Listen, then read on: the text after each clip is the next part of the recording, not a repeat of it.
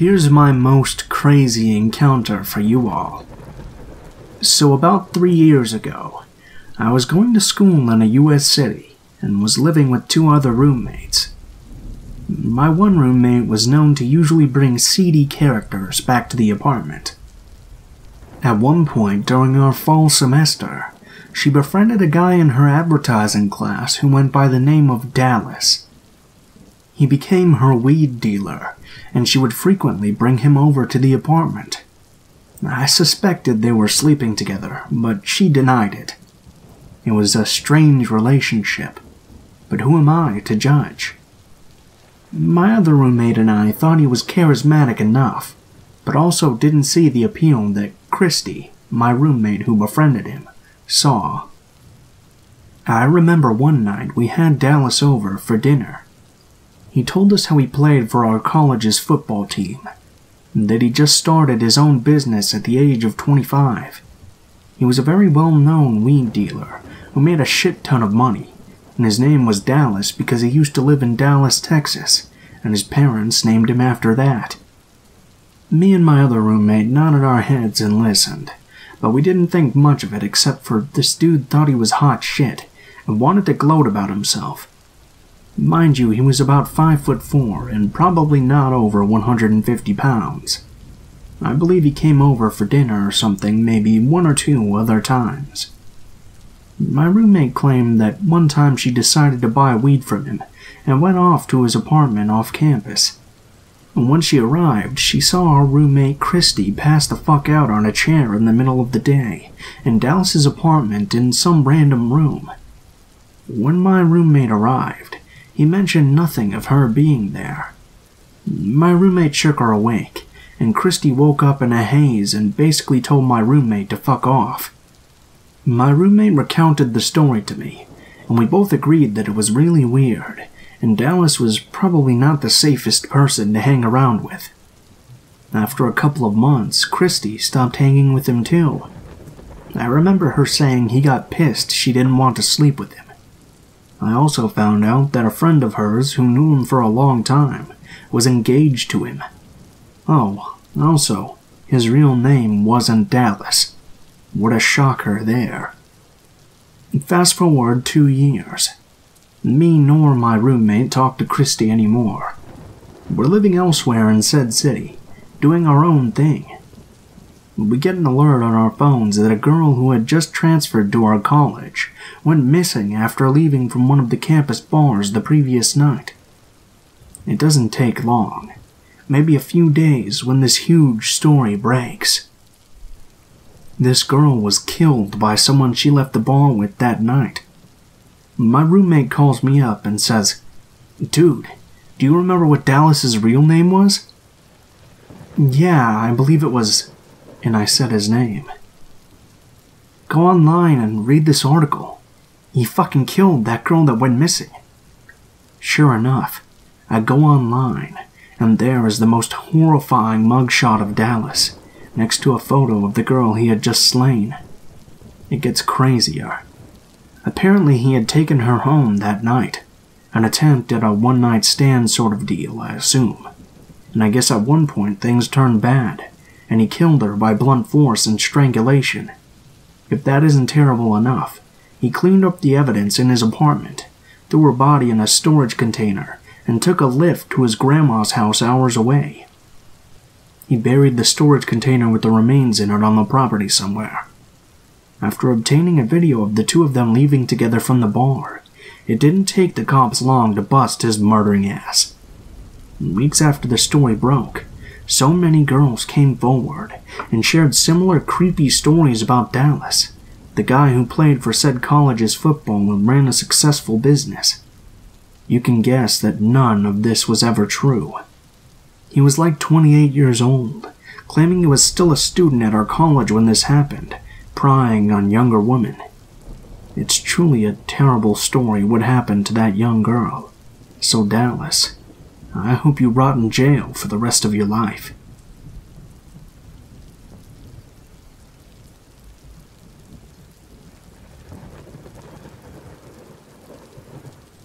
I'd like to begin by describing myself, because I believe it's relevant to the story.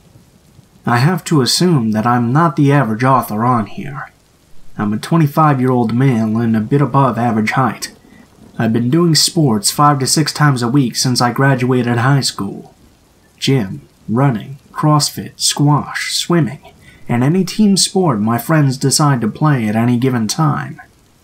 My favorite hobbies are mountaineering, hiking, and bouldering.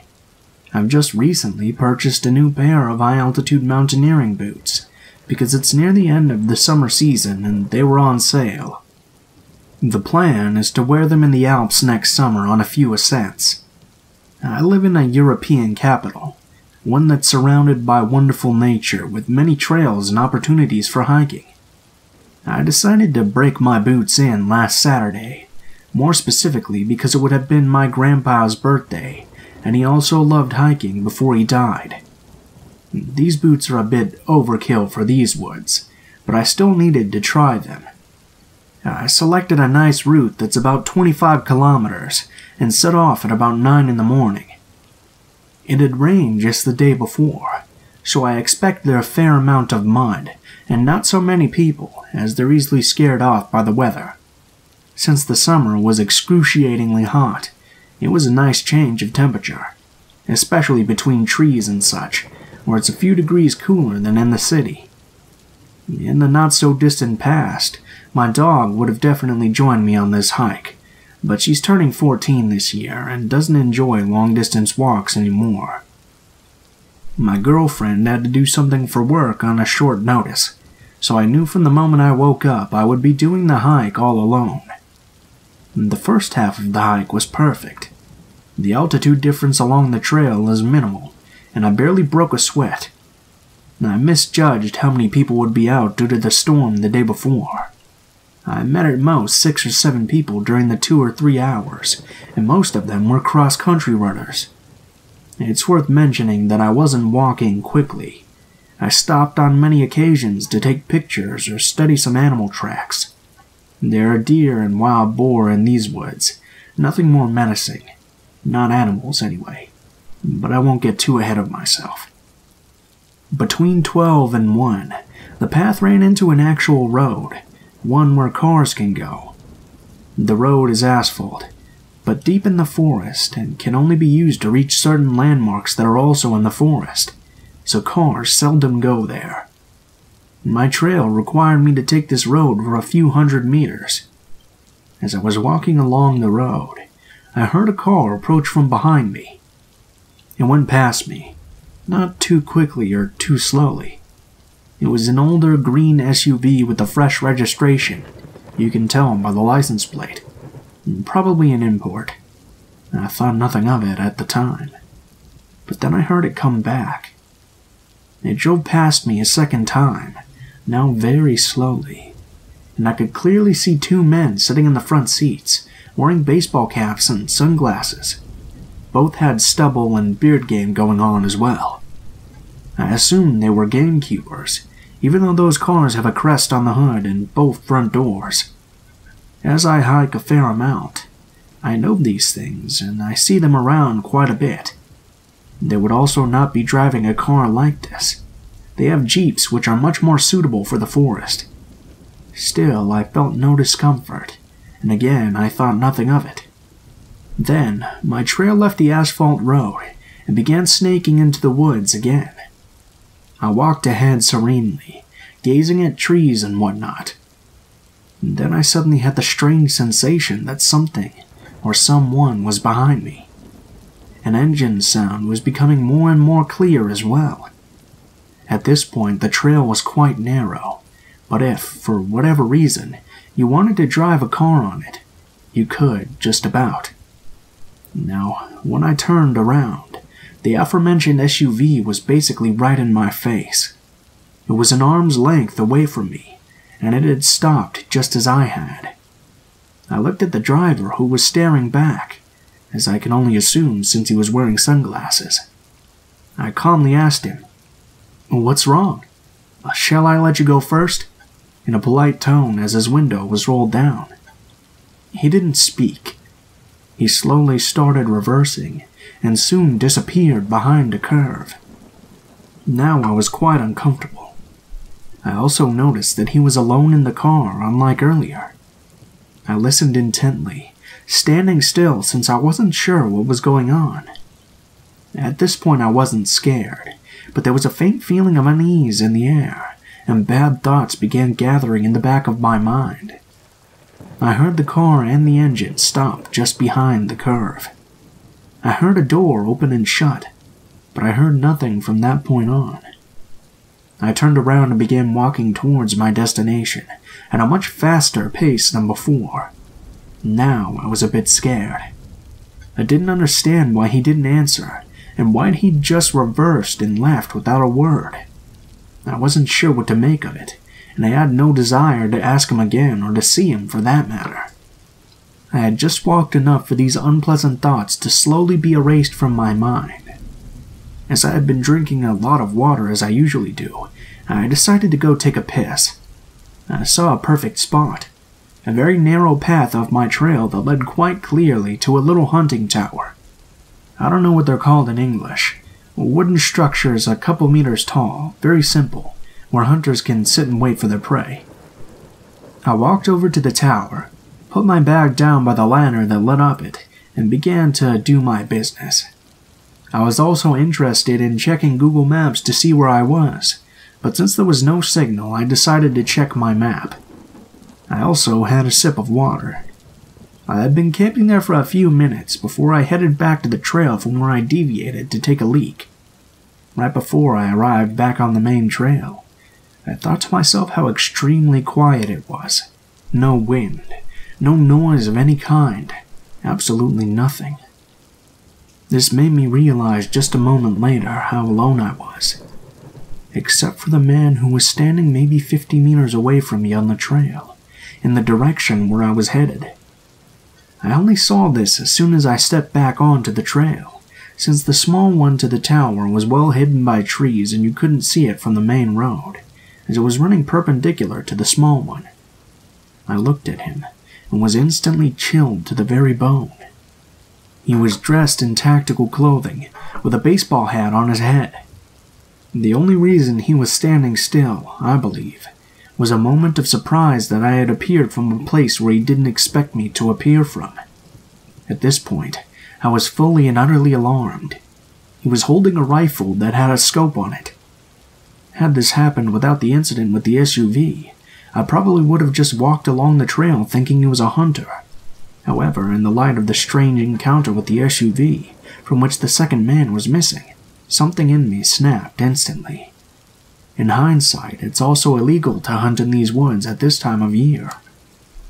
I figured in the matter of 2 seconds that I was going to sprint through the woods until exhaustion, towards and past the tower, as it seemed natural to do at the time.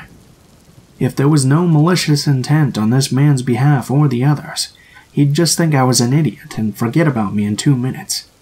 If I was right, it's the best call I'll ever have made. And for fuck's sake, he began running towards me. Adrenaline blossoming within me, I began to sprint away. I sprinted past the tower and deep into the bushes, not sparing my legs as I was wearing shorts and a thermal jumper. I crashed through branches, small trees, and slipped on several occasions. I really did sprint until I was exhausted. It must have been several kilometers.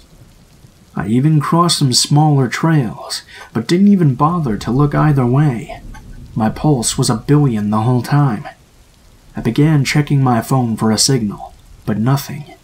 I was already really angry at myself for not memorizing the license plate. After a while, I began to power walk, but still off trail, straight ahead, in a direction I knew would sooner or later lead me out of the woods. When my phone got a signal, I told the story to several people frantically, but no one took me seriously. They said I was overreacting and whatnot. You must have misunderstood the situation. Well, I'll let you guys decide for yourselves if I did or not. Finally, I reached the trail that led directly to a cute little town that borders this rather large forest. It felt like eternity, but I walked the last kilometer to the main square, took off my jumper and put it in my bag. At least I looked a little different from far away. I waited for a bus that took me back to a station near my car, rather anxiously. After the bus ride, during which I studied each car on the road, I walked back to my car, got in, and drove home. My dog welcomed me like I was coming back from a 2-year deployment. Dogs are just amazing. She must have felt that something had shaken me up. I spent the afternoon contemplating my life in the bathtub. The boots destroyed my feet, but they aren't meant to be sprinted in for long periods of time. I called the forest gamekeeper's office. I inquired about whether they have such cars in service as the one I came across. They do not. Their gamekeepers also don't typically work in pairs. 99% of the time they're alone. I told them my story, and they took me a lot more seriously than my friends, but they assured me that the police wouldn't. No one could have been legally hunting in the area during summer either. I've been reading the local news, but nothing extraordinary has been reported yet. I really hope nothing will be either.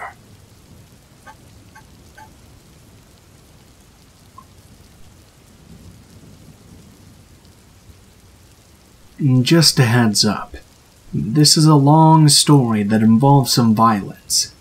I apologize if I'm posting this in the wrong spot, but it has elements of stalking, and I was terrified by this person for quite some time. This happened about 10 years ago when I was in college. I was a sophomore, about 19 or 20-year-old female, and I was horribly naive. The college I went to was a religious school. This is partly the reason this problem continued on as long as it did, and had several rules that students had to follow. The rules important to the story are: no drinking on campus, you could only visit the opposite sex in their room during visitation hours, and during visitation the door had to be left open. I was not an unattractive girl, and happened to draw the attention of a guy who shared the same major as I did. This means that we had a bunch of classes together. He introduced himself to me as Andy, and we began talking. He was very tall, about 6'4" and quite heavy. At one point he weighed about 300 pounds. He expressed romantic interest in me, but I wasn't attracted to him, and told him this whenever he brought it up. He would immediately backtrack and say how happy he was being my friend, and he didn't mind that I didn't care about him romantically. I did get along very well with him though, and we hung out just the two of us very frequently. The other people in our classes began to expect to see us together, and we became fast friends. Andy had a girlfriend when we met who attended another school. He broke up with her during the summer break between freshman and sophomore year, but unbeknownst to me, the reason for the breakup was that he wanted to start pursuing me more actively. When I came back from summer break, something had changed. Andy became more forward towards me, often making comments about how pretty I was and that I should be with him. I began to become uncomfortable with the attention, and told him so many times. I unfortunately didn't want to lose him as a friend, since he was one of only a few friends that I actually hung out with. A lot of those friends I met through him, so if I cut him off, I would have no one close to talk to. Andy would often swing wildly from charming and sweet to insulting and manipulative. He would offer to take me places and help me with things, then say that I owed him something in return for those things. He would say we were so close and we should just date, since we were practically together all the time. Alcohol made it worse. I tried to avoid drinking with him, but it did happen occasionally, either off campus or sneakily while in his dorm room. He sometimes used my past relationships to manipulate me into feeling guilty. As a religious person, I had committed a cardinal sin by sleeping with the 2 guys I had previously dated before meeting Andy. He brought this up a lot, implying that I was damaged goods because of this. At one point he told me, "I'm the best man that you could possibly get because of your past." Eventually I caved, and told him I'd date him just to see if there was any feelings there whatsoever.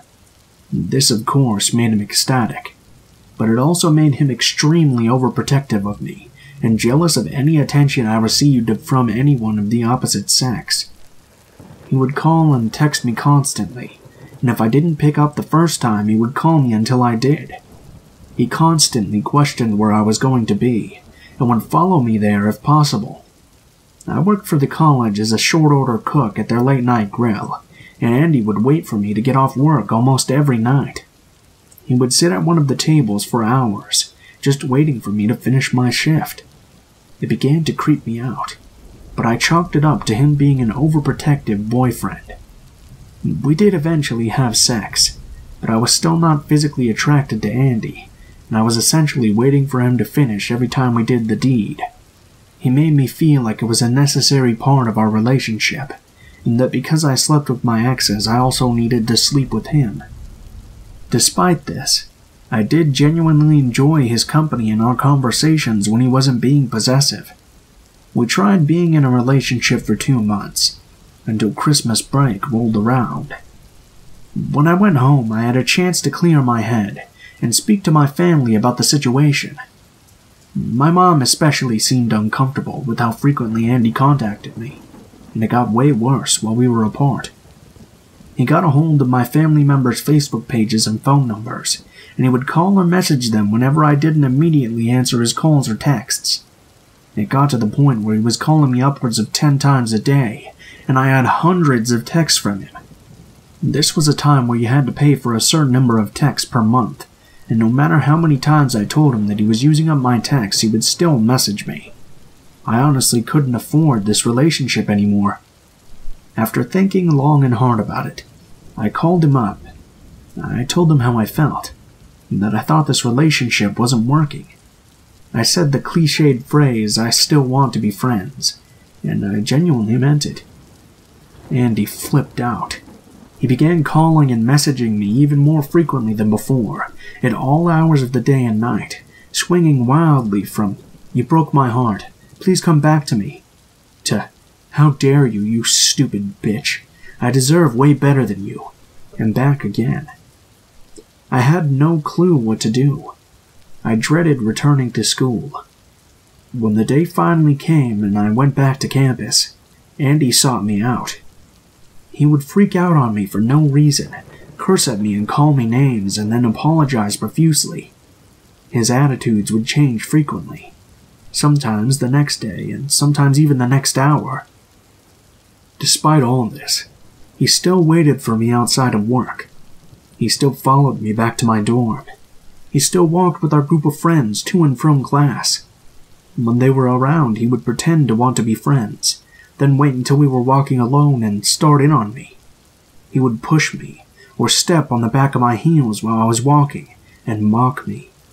Then when I complained, he would say he was just joking. I didn't realize it at the time, but he was showing all of these warning signs, and I was too stupid and naive to pick up on them. I did tell him I thought we needed to spend some time apart, and that worked for a short while. Andy eventually seemed to even out, and a few weeks later invited me to his dorm room to play video games with him as a peace offering. When I arrived, he snuck me in the back way, so he didn't have to leave the door open. He offered me a drink. This made me nervous, but I was an underage college student, so far be it from me to turn down an alcoholic beverage. Everything seemed to be going all right. We were getting along and joking around, so I got more comfortable. I had another drink, and very quickly after this, I started to feel exceedingly tired and had trouble standing. I don't know if he was topping off my drink when I wasn't looking, or if, God forbid, he had put something in my drink. There was no way I was leaving that room that night. Andy became very accommodating and arranged for me to crash on his couch. I agreed, but I could tell something wasn't right, so I told him in a drowsy voice while slurring my words that under no uncertain terms was he to try anything sexual that night. He laughed it off but agreed, and the last thing I remember is curling up on the couch and falling asleep. I don't need to tell you what happened that night while I was passed out. The next morning when I found out, I was horrified. I yelled at Andy, who laughed it off as something funny that I brought on myself by drinking. Then I left. I went to my dorm room across campus, crawled into bed, and cried. I skipped classes that day and stayed in my room the whole time. I called out of work. I didn't want to do anything or see anyone. I didn't tell anyone what happened then, and I honestly didn't know that what happened was considered sexual assault until months later. At some point during the afternoon, Andy just tried to sneak into my room. I freaked out and started yelling at him to get the fuck out. He apologized and told me he just wanted to drop off some things, and he didn't think I'd be here. He had a hot water bottle and some flowers. He kind of threw them in the room and shut the door as I yelled at him to leave me alone. A couple months went by, and Andy still followed me sometimes, but I told him to back off. He still messaged me, but I mostly ignored him. He followed me off campus on multiple occasions, and I also learned that he had been following me around for quite some time. I began to develop anxiety about seeing him everywhere, and went to the campus doctor. I explained parts of the story to him, and he gave me some Xanax and antidepressants to help with my paranoia. I tried my best to function, but my grades suffered and so did my friendships. By this point, I had maybe 3 friends left who didn't think I was this horrible person that led Andy on, then dumped him and broke his heart. The icing on the cake for me, I know, it should have been being assaulted, was when Andy crashed my birthday party. Apparently he asked one of my friends if he could help plan it, but she didn't know that we weren't on speaking terms, so she agreed. He showed up to the park where it was being held, drank all the alcohol, then began telling my few friends that I still had how much of a bitch I was. He called me a whore. He told them I led him on and broke his heart, and the entire evening was ruined. Unfortunately, he was too drunk to drive himself home, so I was nominated to bring him back by driving his car. I mentioned I didn't want to do this by myself, so a friend offered to ride with me to help carry him back to his dorm room, but immediately after that she booked it. She left me alone with him in his dorm room, even though I told her I was extremely uncomfortable being alone with him. She knew some of what happened, but I think she figured I was being dramatic or exaggerating. Immediately after she left, all of a sudden he wasn't that drunk anymore. He turned hostile and threatening. He told me if I didn't stay with him he would hurt himself and pulled out a pair of scissors. He held the blade of the scissors to his wrist, and I took a step back. I was at a loss of what to do in the situation, so I simply stated that he shouldn't hurt himself, but that I really wanted to leave. I backed up and slowly went to the door, but he jumped up, dropped the scissors, and grabbed my wrist. He yanked me back from the doorway and twisted my arm behind my back until I cried out. He then threw me against the wall face first, slammed the door shut and locked it. He picked me up and tossed me onto his bed. I was terrified, but I told him if he didn't let me go, I would scream. He covered my mouth with his hand and told me if I screamed, I would get in trouble for violating visitation. He said he was going to let me up if I promised to stay in the room with him. I tried to portray that I was calm and relaxed, but inside I was scared for my life. I thought if I stayed, he would try to assault me again, or worse. I agreed to stay with him, and he let me off the bed. I sat up with all the strength I could muster, and I smiled. I said I would be okay hanging out with him, but I really had to use the bathroom. He agreed, but told me not to take too long. He said he'd be waiting outside the door. The dorm bathroom was actually a shared bathroom between 2 dorms. In Andy's room, there was a door to the right that led to the bathroom. Then if you walked through the bathroom, there was another door on the opposite side that led to another dorm room. Both bathroom doors could be locked from the outside, to prevent someone from one dorm using the bathroom to access the other dorm room. I went into the bathroom and closed Andy's door, then prayed the guys who lived in the next dorm room were trusting enough to leave the bathroom door unlocked. I walked to the other side and tried the doorknob. Miraculously, it turned, and I opened the door into the room of 2 very surprised guys. I apologized and mumbled, I just needed to get out of there, before turning to leave. They both stared incredulously at me as I ran out of their front door. I left that residence hall and ran all the way across campus to my dorm. All of a sudden I heard footsteps behind me, and heard someone shouting my name. My heart sank. It was Andy. I panicked, but the hall that housed my dorm room was directly ahead of me. I picked up the pace and Andy followed suit. He was gaining on me, and it had been ages since I ran. I could see the entrance to my dorm. I had my key out and grabbed the door handle of the first set of doors. There were 2 sets of doors that led into my residence hall. The first one was always unlocked, but the second set you needed a key for. When I got inside the first set of doors, Andy cut up to me and grabbed me by the arm. He tried to use his weight advantage to pull me back away from the second set of doors and out the entrance. I fought with everything I had, yelling at him to let me go the whole time. I saw through the dorm window that there were people inside the foyer, and if I could just get their attention, I could get one of them to open the door.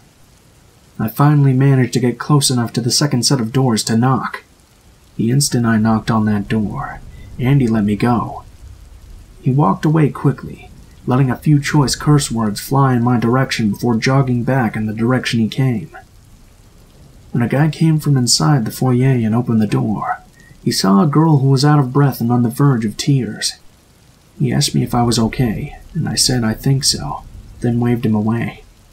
I ran up to my dorm room and locked the door immediately. The very next day, I contacted my RA about the situation. I showed her some of the messages Andy had sent me, and explained that he had broken visitation by coming into my dorm to drop stuff off for me, and that he had just chased me across campus. She was immediately concerned and contacted the Dean of Discipline. They instituted a ban on Andy being allowed to enter my dorm, and I told him to stay away from me and not to contact me anymore. It took him a long time to even begin to comply. I should have gone to the police, but when I met with the Dean of Discipline, he strongly encouraged me to keep everything in-house. He said, "We're a family and we'll deal with this internally like a family should." I didn't learn this until years later, but this is the attitude of many colleges when dealing with victims of stalking and assault who attend their schools. Eventually, over the summer, I told my mother most of the details of what happened, and she cried with me. She was extremely supportive, and drove me 5 hours to the police department in the town where my college was located so I could file a report. They basically said since it had been too long since the assault, there wasn't much they could do, but I could try to get a restraining order. I followed the directions and was able to get one against Andy. He violated the order several times, and it ended up going back to court. The court put so many restrictions on him that he ended up having to transfer to another college while I finished my degree. When I graduated, I got out of there and never looked back. I returned to my hometown where I moved back in with my family and got a decent job. I've dealt with anxiety, depression, and extreme paranoia since then, and for a while I was terrified he would find me again and finish what he started. I got a firearm card and bought a handgun that I keep under my nightstand for protection. I've never had to use it outside of practicing at a range, fortunately. I eventually found a fantastic guy who's amazing, sweet, kind, and very understanding of my past. We're now married, and I've never been happier. I'm so glad I got out of that situation. Many women aren't as lucky.